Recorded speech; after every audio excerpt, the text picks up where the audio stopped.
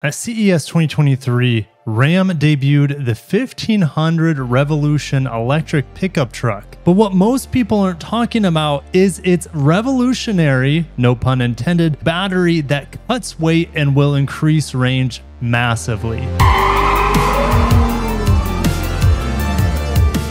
Kautek's Pentatonic battery system showcased at CES alongside the Ram Revolution. The Kautek's Pentatonic battery system is a lightweight, customizable solution produced from thermoplastic or composite metal hybrid. Now, what is a thermoplastic? A thermoplastic is a class of polymer that can be softened through heating and then processed using methods such as extrusion, injection molding, thermoforming, and blow molding. Blow molding is what Kautek specializes in.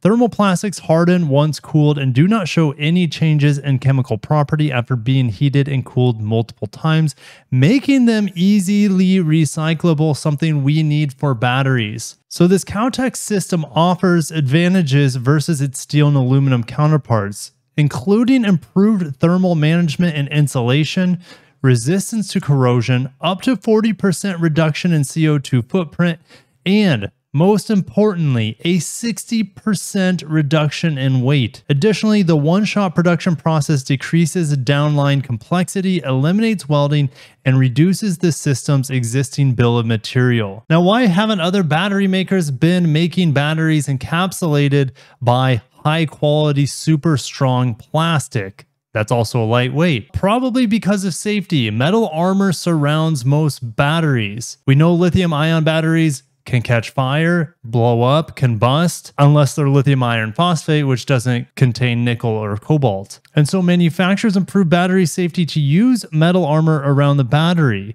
This helps contain fires, but there are drawbacks to this armor. It is expensive and it adds weight. And since it can corrode, it should be regularly inspected as well. So does that mean this plastic battery will not be safe because it doesn't have a metal shroud? Not so fast, because last fall, the system underwent rigorous testing in accordance with internationally recognized standards, including the Chinese GB 38031 standard and the ECR R100 from the Economic Commission for Europe. The system successfully met the requirements for numerous tests, including mechanical shock, crush, drop, vibration, and bottom impact testing. So not only do we mention that it's lightweight, very affordable, and it has a quick manufacturing process, it is also very small. Pentatonic battery system requires less clearance between the enclosure and the modules due to the isolating characteristics of our materials and the increased integration such as cooling plates during the production process like thermal system components. So do you think the Ram 1500 Revolution has a revolutionary battery made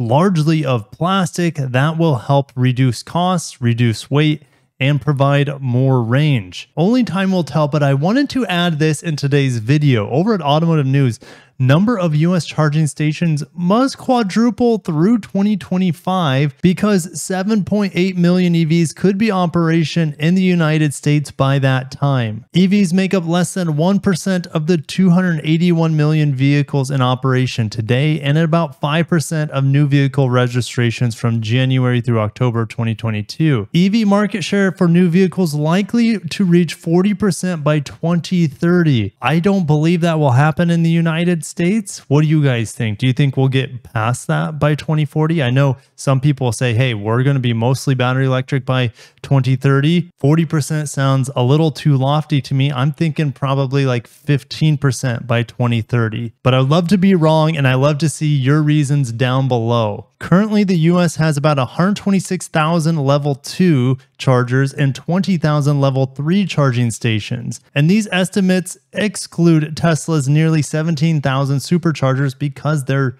private. You can't access them if you have a Chevy Bolt, for example. And luckily, companies like Mercedes-Benz are opening an open source system for any manufacturer to use their charging network. S&P Global Mobility expects about 700,000 level 2 and 70,000 level 3 chargers will be necessary to support the EV fleet in 2025. 2 years later, they're forecasting 1.2 million level 2 and 109,000 level 3 chargers will be required. And by 2030, the US will need 2.13 million level 2 and 172,000 level 3 public chargers, more than 8 times the number of charging stations available today. I know there's a lot of money being pumped in by the federal and state governments to make this happen.